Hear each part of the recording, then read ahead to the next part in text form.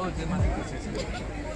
Once I saw it, then I asked, it was urgent. You do it here? Manufacturing? Sorry, what? You want to buy one bottle? You want No, it's not the same. It's not the same. We'll buy. Yeah. But that's what In the forces? Yeah. But 60 or 68. Now you can get me what's that? Lime. They want one tonic. How much is the price? Yeah, 90. You're selling your price? Yeah, just.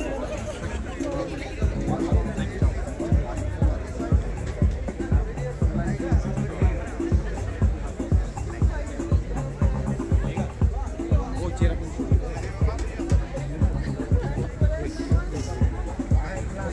Josie is the favorite. No, that should. You want the bottle? Can you just no? Don't hold back. We will come to that shot also. You just that should be in the background. Huh?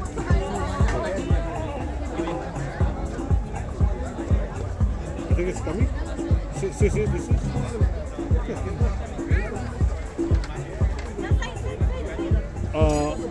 Mayukh Hazarika, thank you so much for joining our program today.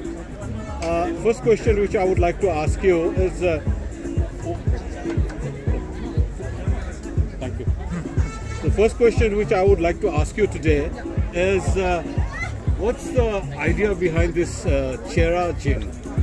Yes, so Cherapunji, Eastern Craft Gin as it's called, as you can see this. So the idea was to actually make a product from here. As you know, Cherrapunji and Mawsynram are the rainiest places on earth.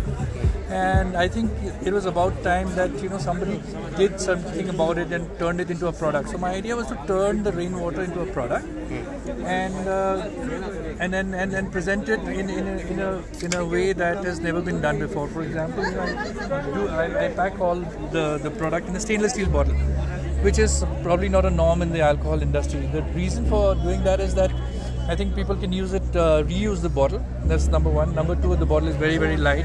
It's India's most globally award-winning gin. The reason for that is that we have used a unique set of botanicals all from the northeast. Saying, for example, one of the things, key highlight that we use is mandarin from Sora, the Khasi mandarin, the Kaji Nemu from Assam.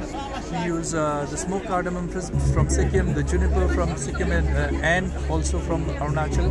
So a whole lot of things, including tea, by the way, that we use, makes this product really, really interesting. And therefore, we've been able to get a lot of global attention.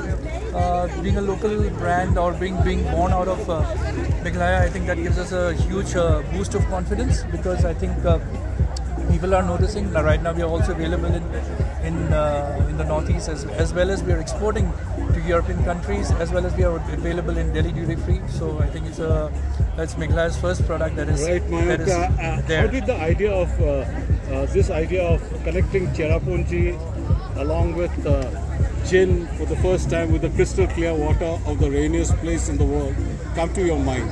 It seems to quite a creativity. Yes, so this idea actually came about during COVID. Everybody had a lot of free time. So when I was visiting Cherrapunji during COVID, very few people were there, but I saw a lot of tourists still there. And I asked them, why do you come here? You see rain everywhere. You see rain in Bombay, Maharashtra, everywhere. Why do you come here? So the thing that they said was very interesting. We come here to see the people, the culture, not only the rain, it's also the beautiful place, the culture, the way you guys eat. And I thought it's really, really interesting. I thought that there are so many people who can come to our place, which is about 2 million tourists come to Meghalaya, or almost about that. But just imagine the number of people who can't come to Meghalaya but also want to try or have a piece of Meghalaya. So my idea was to put Meghalaya in a bottle and give it to them. So the idea was always to take out the product or productize our place and send it all over the world. Where is the production plant located? How do you collect the water from Chera? We have two rainwater harvesting facilities. One is in Umiam itself. The other one is in Mawsynram, where the rainwater is collected, it's processed, it's clarified, and then again we have the factory in Umiam, the industrial estate, where we make the gin. Okay, how has been the response till now? 2 years. It's been phenomenal.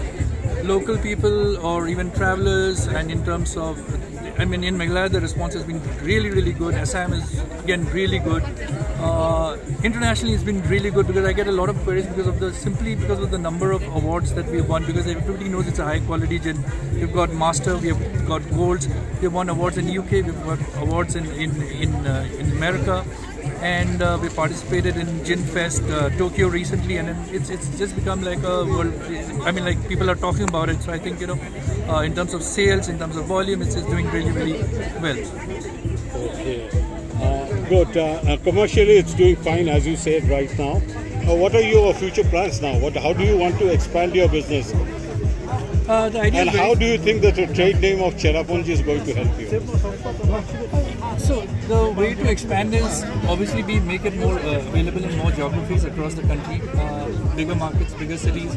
We maybe all the metros is when we probably by next year this time we should be there. If not all metros, some of the metros, and our focus is also on exports, because I think it's a matter of pride when you see a product from Meghalaya being available in a bar in London or in Berlin or in Tokyo.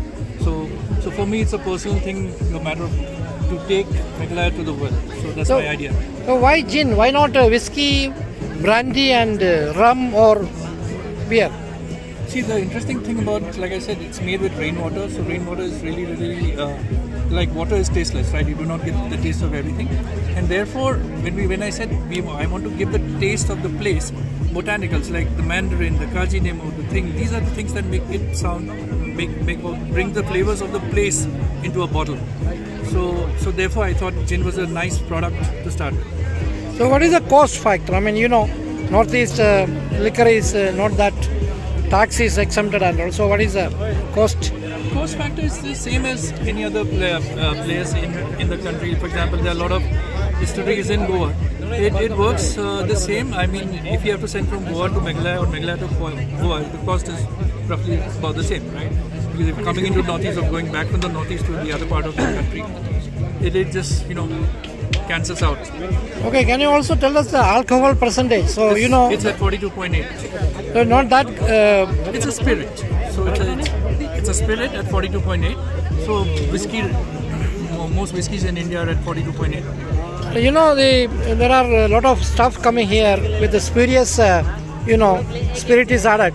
So how do you ensure that quality is not compromised? See, in terms of quality, there's a lot of checks. In fact, all our machinery that we have is all European machinery. That is number one. So it's made with really high quality sealing and closure is done. Also, the spurious alcohol that you're talking about, I think that happens at a level which is at a much lower price point. This is a premium product, and drinkers of gin anyway are probably very few and maybe have a different sort of taste. So I don't see that as an issue, and I think the excise department is anyway looking into spurious alcohol. So I think they're taking care of this. Okay, what do you say about the judicial drinking? That means you should not get drunk and then get lost. The drinking in India, Yes. What is? So, as per, I mean, I'm nobody to comment on not to drink or to drink, but the thing is that yes, we have made a product. We want people to enjoy it. People have already been enjoying, different types of gin. So why not a gin from Meghalaya? Why not a gin from the Northeast, right? So it's not. I've not made the first gin. I mean, this is the gin from our state. So it's probably all legal. Oh, okay, gin is a foreign concept. How do you compete in the international market? So we have not made a London dry gin, we have made a Cherrapunji wet. So we do not use the methods that the UK distillers use, simply because they are better rated. We have made a contemporary gin, and we have designed it with one of the best master distillers from Netherlands. So in a way we have created something which is local but made for the global palate. It's a climatic drink. In the hot season you cannot have it, but then... No, you can have it in the hot season. Okay, so it is for all seasons. It's for all seasons. Cherrapunji is for all season for tourists. Absolutely. The way you can enjoy the drinks. You can. So there are different ways you can enjoy it. The British like to have it with the classic tonic and gin and tonic. So that's their favorite go-to drink. I like to have it personally. If you were to ask me how do I have it, I have gin, mix it with a little bit of tonic and equal portion of soda, so that the flavors of tonic, which are sometimes very sharp, goes down, and add a wedge of lime on top. Just the peel, release the oils, and just mix it and have it. So let us go for a drink so that we can show. I have one question.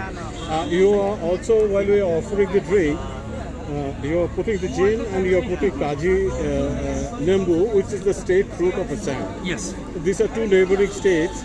Is it a way you are trying to bring a bond between the two states? Not only bond between two states, and a bond between all the states that we source from. That's why I said I have not only put botanicals from Meghalaya, put botanicals from Assam, botanicals from Sikkim, botanicals from Arunachal, botanicals for even Manipur.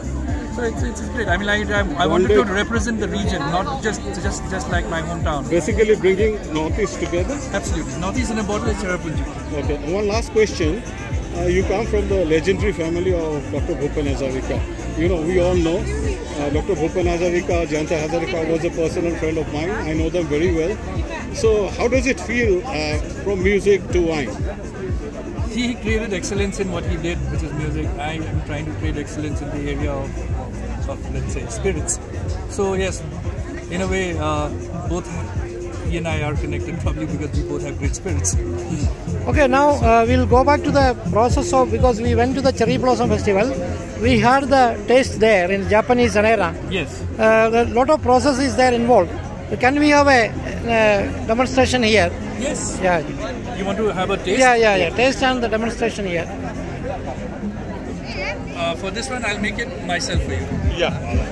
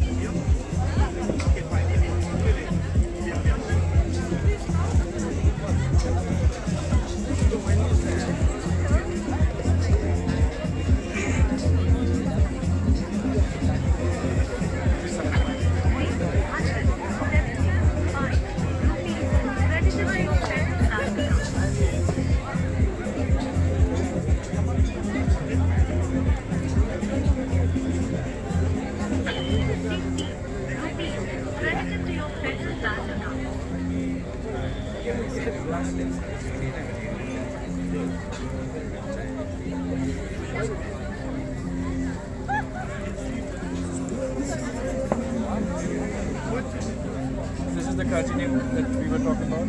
It's a nice garnish. And then you just like, release the oils. Incidentally, it's the state fruit also. Yes, and also the Khasi mandarin, by the way, that's also a GI tag. These are both GI tag ingredients that we use in the gin. But this is a nice garnish. This is my personal favorite for the both of you. Oh, thank you so much. Thank you so much for joining our program today.